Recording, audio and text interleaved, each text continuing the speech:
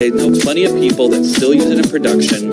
There are still plenty of paying customers running in production at a company that actually bought some of the enterprise tooling from Docker. Let's just pull it up. Let's just go look.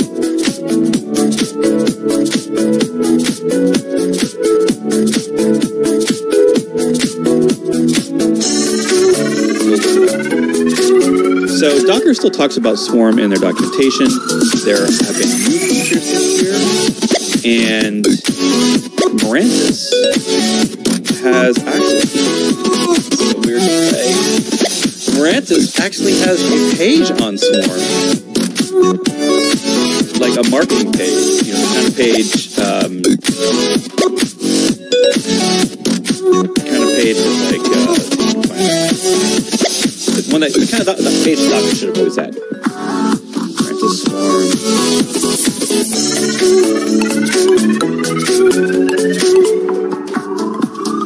Software Swarm, yeah. So here we go. And you guys Swarm people on. You came to the Swarm place. It's funny. I always warn guests who are maybe in a place that's possibly.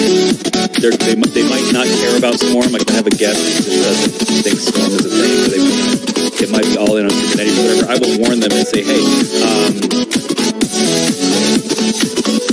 there are some Swarm fans that hang out on my show with me, and get Swarm questions of like, how does this compare to Swarm? Does this support Swarm? Sad that the answer is almost always no. But they always think they were always kind of surprised to hear about. We actually have a nice little Swarm community that I feel like is growing inside of our Discord server.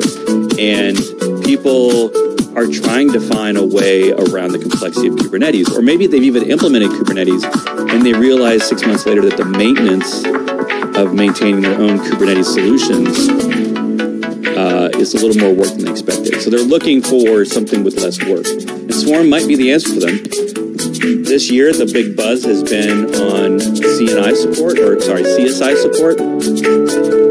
specifically getting third-party storage systems to support Docker and Swarm in a way that you can fail over and